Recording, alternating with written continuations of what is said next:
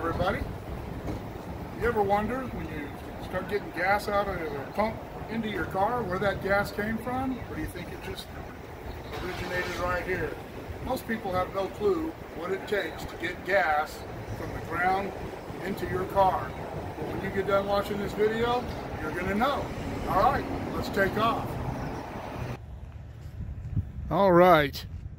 It all starts with geology, and I am not going to pretend to know anything about the geology itself. Back in the old days, they just punched holes wherever they thought there might be oil. If there was a seep of some sort, like out by McKittrick and around Taft on the west side, they'd start drilling holes near that.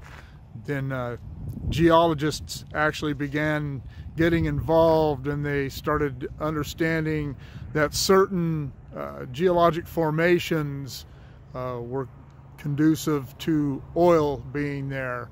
And later petroleum engineers got involved. It became actually petroleum engineering, and these people knew exactly what they were looking for. And you'll notice there are a bunch of pumping units here. Then off out there a few miles, a mile or so, there's nothing.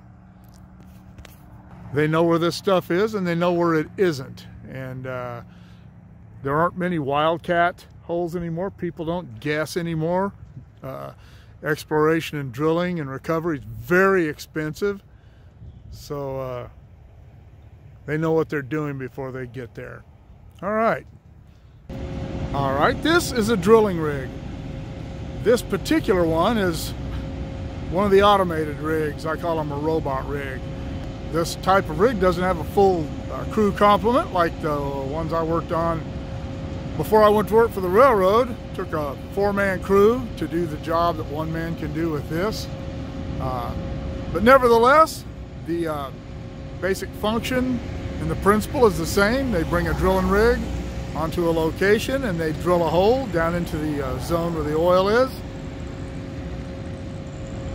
And you can see that truck right there. Looks like it has a drill pipe on it. The working part of the rig where they pick the pipe up and everything is facing away from us, so you can't see it. It's kind of a shame. The drilling rig, like I said, they will drill the hole. Then they will do what's called, they'll run the casing, which casing is a larger diameter steel pipe, and that keeps the oil and the fluids contained within the well itself, so it doesn't affect the ground that they're drilling through, and the ground they're drilling through won't affect the well. It can't cave in and cause any problems. They'll cement that casing in place, then they'll move the drilling rig off, move a production rig on, run the tubing and the rods, and then put a pumping unit on it. If that's some wells are free flowing, not many of them around here are, but this is at or near Bell Terrace and Union. There, the Kern County Fairgrounds are right down there. And a little interesting historical side note, that big pumping unit that you see right there working back in 1974, they had a Lloyd Melton drilling rig on that hole, and I believe it was a re-drill, and that well blew in and caught fire, and I'll put a picture of that rig while it was burning in here.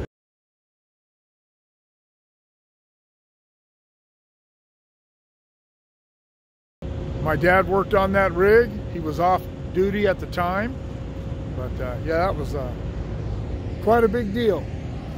But anyway, this is a drilling rig, and now we'll move on to a production rig. Okay, this is a production rig, and what these are used for is when a drilling rig is finished drilling its well, they move a production rig in, and they run the tubing, which is usually about 2 7/8, 3 inches in that area. Could be bigger, I guess. They'll run the tubing down to the bottom of the well, and then they'll run what is called sucker rods down through the tubing. Sucker rods are just solid steel rods, and at the bottom of the sucker rods, they have a pump that once they put the pumping unit on it, as the rods move up and down attached to the pumping unit. The pump has a ball valve in it. They may be more complicated than that now, but they had a ball valve that would open as the rods went up and then force the oil up, and the pump would have seals around it that would cause the oil to push up through the tubing to the wellhead, where you'll see on the pumping unit part that I do, where it comes out of the wellhead, out of the pipes there, through flow lines and into some sort of storage facility. And also what they do with production rigs, called workover rigs in some cases, which is what this rig is doing. There's already a well drilled and a pumping unit on it. There's something wrong with the well, who knows? Maybe a hole was worn in the tubing, or the pump quit working, or whatever. They'll bring one of these in, they'll pull the so it looks like they have just the sucker rods out. Yeah, there's some tubing over on the right side. The sucker rods, you can see on the left side there how they're bowed out. They're pretty flimsy, but they'll pull the pump out, replace it, do whatever they need to do. Sometimes wells get sanded up, and they'll go in and bail the sand out and fix the well, get the pumping unit hooked back up, and put it back to work, making oil. All right, we'll go over how pumping unit works really quick. That is an electric motor. As you can see, it's not very big. It is a 15 horsepower, 870 RPM AC motor. And it operates that pumping unit. That's not a real big pumping unit. That's one of the medium-sized ones. And the motor's connected by a belt to the gearbox, which turns these offset arms here. They have the counterweights on them. They weight those to counterweight the weight of the rods going into the well. And that is the walking beam. That's the horse head. I don't know if that's the official name for that. That's just what I've always heard it referred to as. It certainly looks like one. And that is connected by a cable and a clamp to that piece right there that goes up and down out of the well. That is called a polish rod. And the polish rod is chromed, very smooth. Goes through a seal right there that keeps the oil from coming out through it. And the polish rod is connected to what are called the sucker rods, which are the rods, they're just little skinny rods, go down to the bottom of the well where they have a pump attached to them. They used to use a ball that went up and down a lot, that when it went up like that, it opened the valve and it closed it as it went down and forced the oil up out of the wellhead there and through these pipes and into what's called a flow line. And the flow lines will go to generally a tank farm somewhere. I don't know where they go around here, but anyway, that is how a pumping unit works. All right, pumping units come in all different sizes. I left my pickup parked in front of these two so you could see just how big these are. And these aren't the biggest ones. They have pumping units that are actually bigger than this, but these are pretty good size ones. And they come in sizes from everything like this to these oddball type here. I say oddball, these are actually pretty common in this area now, not by Taft. And again, I've got my pickup sitting there so you can see the comparative size of it. This one has this big belt that goes over rollers in the top up there. Has a motor on the other side. And these have extremely long travels, I guess you would call it, on the polish rod, like you saw on the piece I did on how a pumping unit works. This is still a pumping unit, but you can see that it has a much longer throw even than a large pumping unit like that. Pretty cool. To a medium-sized one like this, to little bitty tiny ones like this, that's someone as used to make a mailbox holder. And yes, that is really an honest to God pumping unit that was working to pump a well one time. Okay, I wanted to come out here. This is the Kern River lease. This is where the first major oil discovery was in Bakersfield. The discovery well is actually about 3 miles that way. That is looking east. But to kind of get an idea of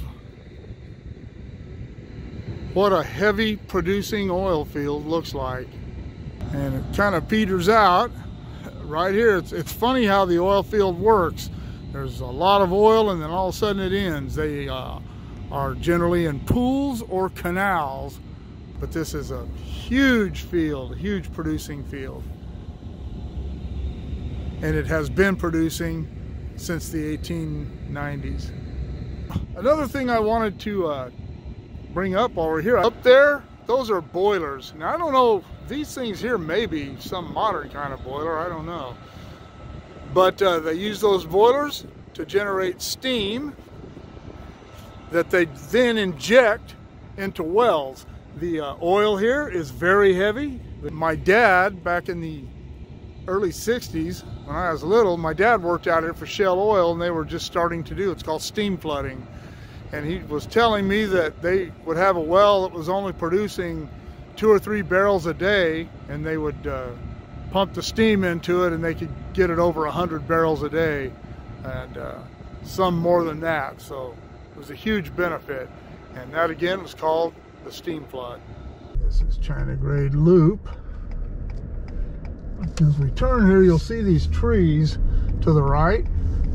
That is where the Chevron oil employees recreational facility used to be. There was a swimming pool, a recreation hall. You could go in there and play games. There was, I believe there might have even been a tennis court there. My stepmom's dad retired from Chevron. He worked at the refinery over there on the Oil City branch, and we used to go there when I was in high school, go swim and stuff. I don't know when they closed that, I don't remember, but it was a pretty neat facility. But as you can see, pumping units everywhere. These were all originally, not all these you see, but the original wells out here were all very shallow.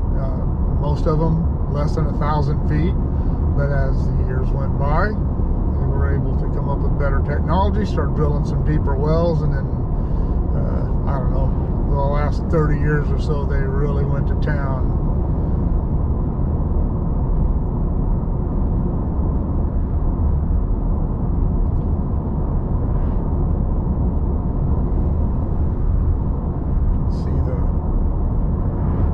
Call the panorama bluffs off to the right there.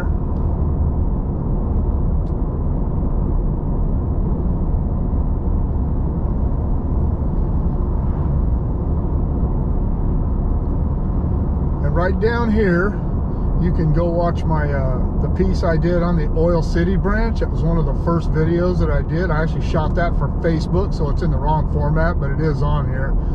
And right about here is where the old, kind of still see the little hump here, that's where the old branch line, the Treadwell district, went off up Sacramento Gulch, off to the left up there.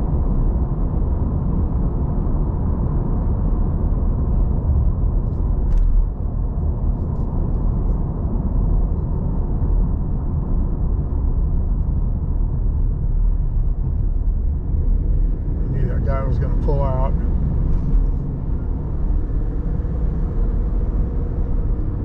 That's the Beardsley Canal off to the right there. The second oldest canal in Bakersfield.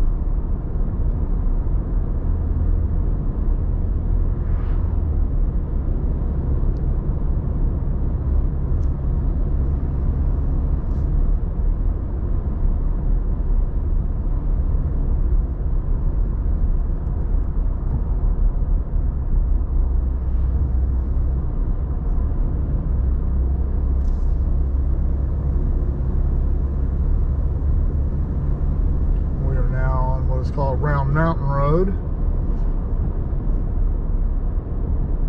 discovery well is right there. Okay, you can see the plaque there to the left, the historical marker, the little flat board enclosed by the yellow steel bars. That is the discovery well of the Kern River oil field, and that was actually dug by hand, and that is what kicked off everything you just saw me drive by. All right, we'll drive down here a little further. Now you can see that almost all of these pumping units in this older part of the field are all the smaller ones, and that indicates shallower wells. This is the original part of the Kern River lease, and you can see it's actually got a lot of wells too, not nearly as many as back where we drove through all ago. And then right about here, the bottom of this hill, it just kind of peters out.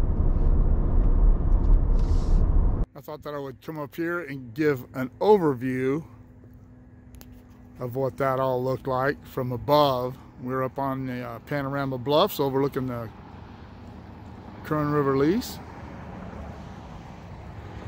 And you can see how extensive that field is. It goes from as far to the right around that hill as you can see, over to where those tanks are, and then all the way to the tops of those hills back there. It's a pretty big lease, pretty big oil field, and it's not even nearly the biggest one in this area. All right, come here to this tank farm here. Natural gas blowing off over there. You can smell it already. And that is why there's absolutely no smoking around these facilities. Natural gas is a byproduct of the oil process. Almost all wells have natural gas in them, even if they're just oil wells. But you can see all these pumping units around here. I'm sure that not all of them flow into this, but you can see these pipes that come in. These are the flow lines.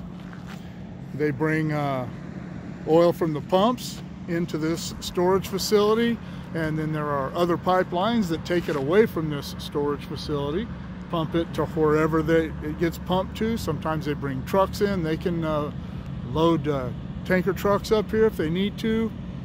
And this is actually a pretty small tank farm. Some are smaller, but some are a lot bigger. But this is a tank farm. Hey, we are at the San Joaquin Refinery on Standard Street in Bakersfield. And that is one of the spurs off of the Minkler Southern. I will link the piece I did on the Minkler Southern in the description below. But this isn't a huge refinery, but it's productive. It's been here for a long time. And I am not completely conversant with the way refineries work. I have a rudimentary understanding of it. Oil is delivered to these refineries by pipelines and stored in these tanks around here, or delivered by truck into whatever storage facilities have. But I know that oil is made up of chemically of chains of hydrocarbons, and when they start to refine this, these chains they're cracked, and that changes the chemical properties of the oil, and they do whatever they do with it. They make the different grades of gasoline. And these towers here, I don't recall what those are called, but the oil is fed into the bottom of it and heated, and as it heats up, the heavier parts of the oil that they use to make motor oil and fuel oil, things like that, are at the bottom. The lighter the oil gets as it is heated and rises to the top, they use it for different things. And Up at the top are the gases like propane, butane, things like that. Again, I'm not 100% conversant. I'm just what I've read and seen about how refineries work and what they do at refineries. That's a cooling tower there. Doesn't appear to be in operation. And once they do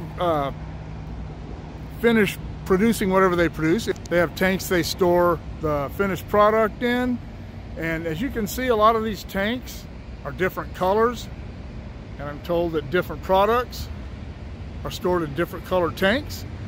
But anyway, that is a very, very simplified explanation of what they do at refineries with the oil. One other aspect of the refining of oil is liquefied petroleum gas. You can see that truck down there pulling out of the plant. And this, unlike the refinery in the earlier segment, this refinery is dedicated to liquefied petroleum gas. Those towers there, you'll see that they don't have the different levels like the ones that the earlier refinery had, because this is a dedicated LPG plant. It only makes one product. They pull the gas off after they've taken it from the petroleum, compress it, and store it in those large spherical tanks. They use spherical tanks because they can withstand much greater pressures than can standard type tanks.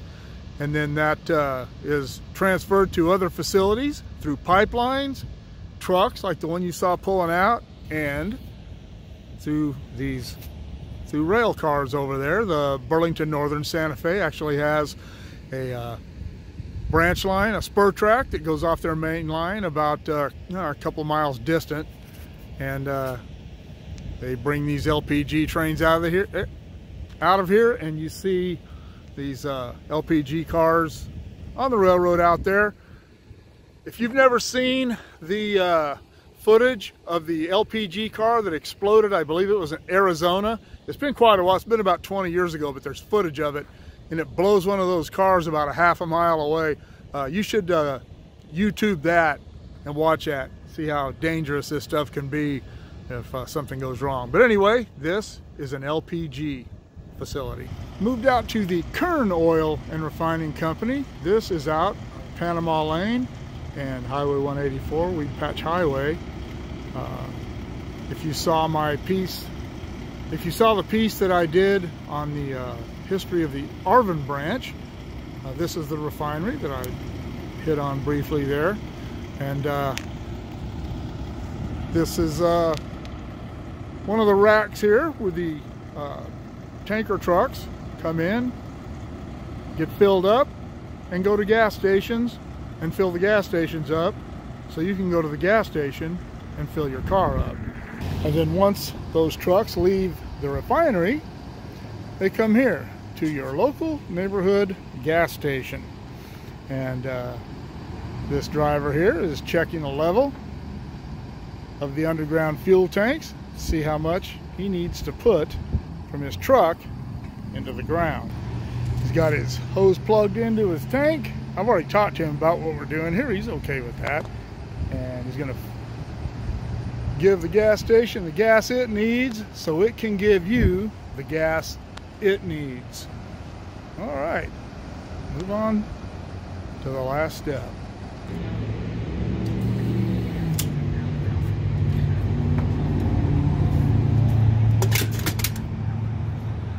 Well, now you know what it takes to get gas from the ground to the pump. I hope you enjoyed it. It took me a long time to shoot it, so I really hope you enjoyed it. Keep shooting me ideas. Drop them in the comments below. Shoot me an email at motorpoet59@gmail.com. Like, share, subscribe. Click on the bell if you want to be notified of future content. We'll see you all later.